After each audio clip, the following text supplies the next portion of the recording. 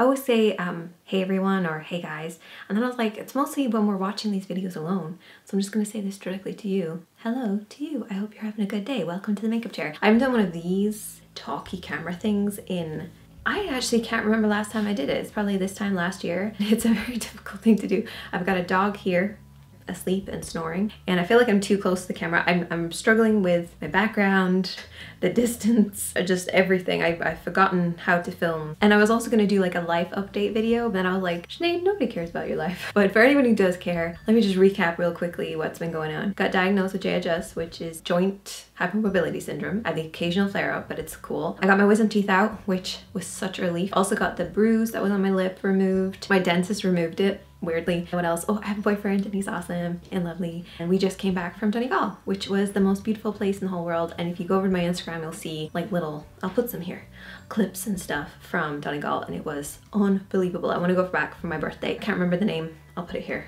If you live in this area, what's it like in December? Because I really want to go for my birthday, but I feel like it might be like really bad weather. Oh yeah, I'll see you in the beauty show this coming month. It's the 20th and the 21st, but I'm not sure. But I'm gonna the blank canvas stand hanging around, so you know, come up and say hi. I'll do a little, I think I'm gonna do demos and stuff. I'm looking forward to it. But anyway, let's just jump in with the tutorial. And this is the makeup look that I'm gonna show you guys. This is it on my face, and it can be on your face if you watch the tutorial. Right now, my favorite primer, which is the Flormar one, so I'm not gonna use a primer, which I haven't been doing recently, and I noticed the difference because that primer is so good. I only know one shop that has it and I haven't been there, so I will eventually pick it up. So I'm an extremely pale olive tone. I know you wouldn't believe it, but like I have like an olive tone, and it is so hard to find foundations that work for olive tones because anything that's quite pale usually has like a pink tone or a yellow, and I'm olive. So my sister got me this, which is the Olive Mixer, Pro Foundation Mixer. So you basically mix with your foundation to create an olive tone. And so what I do is I take my white foundation, this is by Face Atelier, mix it in with the olive. And then for like underneath my eyes and stuff for more coverage, I use the neutralizer, which is by Maybelline. It's the best thing ever. But I also mix that with my white foundation because I'm very pale. You kind of end up looking a little bit like this, which is a bit crazy, but bear with me. So I'm back to using sponges because it is that time of year where your skin kind of gets a bit drier because it's kind of a bit colder and your skin's sort of reacting to that coldness. And so using a damp sponge will help to blend out your makeup perfectly for you. And this by Blank Canvas Cosmetics. So I look a little bit pale, but that's because I'm going to go in with a powder foundation, and you need to have a slightly lighter color under your powder foundation if your powder foundation is a little dark for you, which mine is. So I start with the IT Cosmetics just to kind of settle and set the concealer and the foundation, and then I go ahead and use the powder. If I went straight in with the powder, I feel like it clings to certain areas, and also this Bye Bye Pores is amazing at bye-byeing your pores. So that's why I love it. Really just evens out the texture and takes away too much shine. I literally just use a little bit just on certain areas. Just like that. With my brush, which is the MF47. This is just like quite a quick look, so I'm just gonna kind of brush through it. Boom, boom, boom, boom, boom. And then for the magic powder.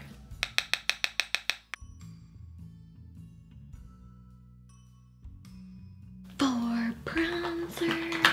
This one is called In the Sun. In the Sun? I guess that's what it is.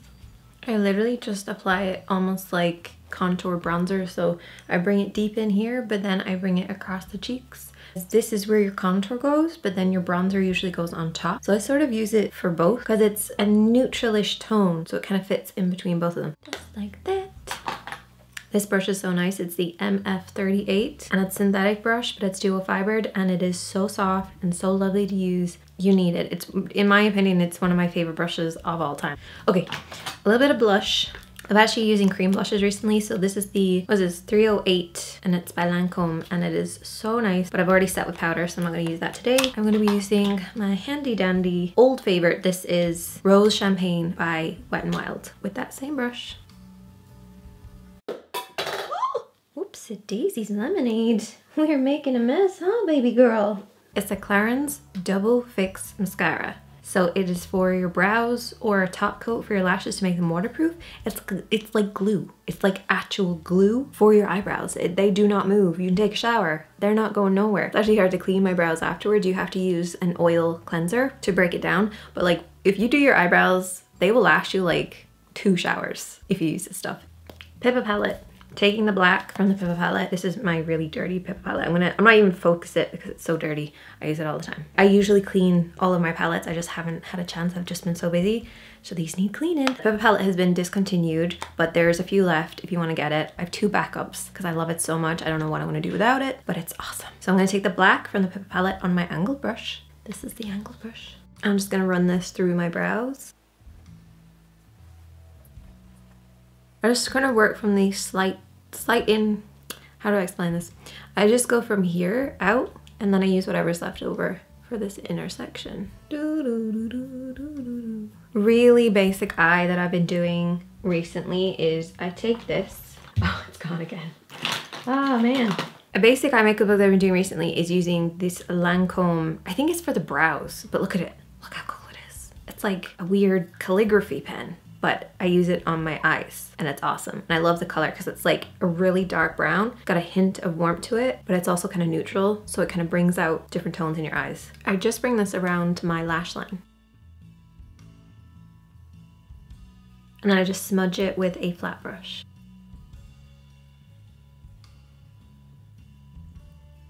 And then I just take whatever's left over on this and just work this underneath.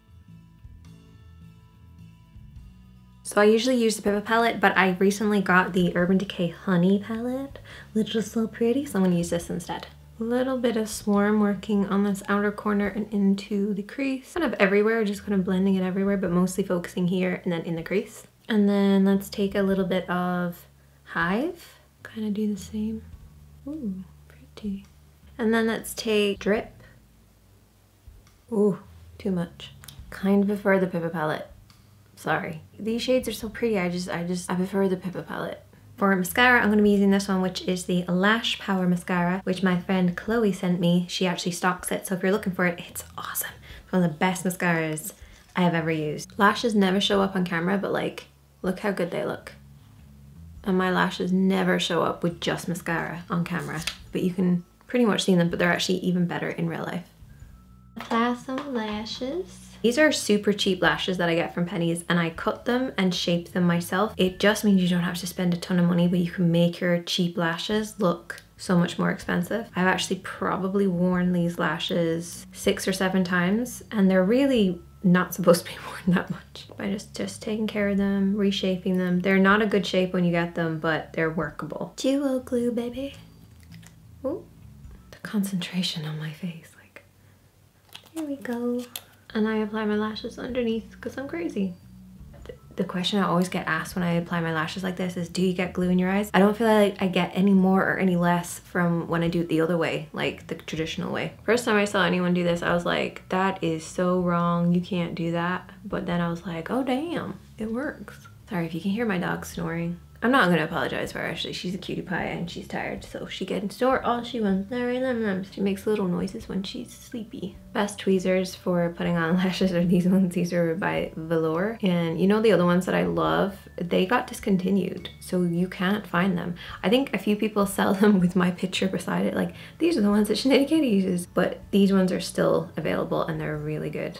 They would be like my second favorite. If you are a makeup artist, get these, seriously. And has a little brush on the side as well, so brush through your lashes. I got some new lipsticks, they're in the car. I got some of the new ones by Lisa Jordan, but I don't have them with me right now, they're in my car. Oh, and I'm too lazy to go get them. I'm gonna use this lip liner by Primark. Oh, I finally got that thing removed actually from my lip. I must do a video on that. I'm terrible at putting on lip liner, I'll be honest. Like, it's not my thing. I can do it on other people, but not on myself. A little bit of my favorite liquid lipstick. Let's cuddle. I also right now my favorite setting spray, which I cannot find, is the LOV. Anybody know where you can get the LOV range? I have no clue. I haven't done one of these in a while, so I actually kind of forgotten how to sign one off. Oh, I'm gonna put myself in the small box at the top of the screen. Hold on. Boom. Okay, check out the other videos on the screen. hit that subscribe button, hit that like button, and comment below with your favorite setting spray, because maybe I'll find something else that I love, but I really love that one. Yeah. Okay. Bye guys.